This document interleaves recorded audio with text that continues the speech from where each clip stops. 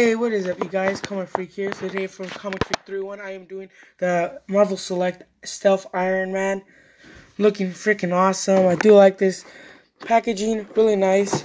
So here is the read up. If you want to read it, go ahead and pause it now. And you can get these other characters right here. Nice looking product shot of Iron Man right here.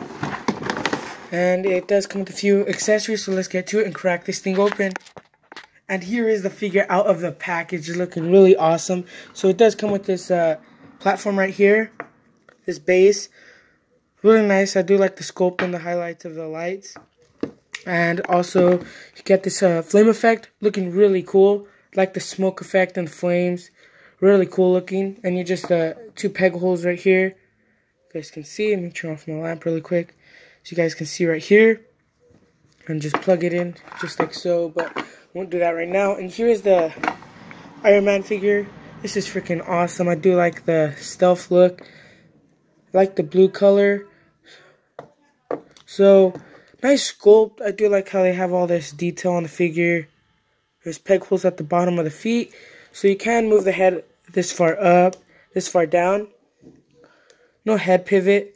But you can turn it side, this and this much to the side. And you can move these shoulder pads. As you guys can see, you can move it this far, full 360, single jointed elbow. You can move it this far because it is on a ball joint. You can roll it, move it around, and can't really move the palm around, just a spin. Same with the other arm, but it does have also bicep swivel. No ab crunch either. Just you can move it by the, I don't know what to call this right here. But then you also got thigh movement. And you can move it this far and kick it up this high. Single jointed knees also, but it's also on a ball peg, so you can move this far up. It does have ankle pivot also. You guys can see. I can move the foot up this far and this far back.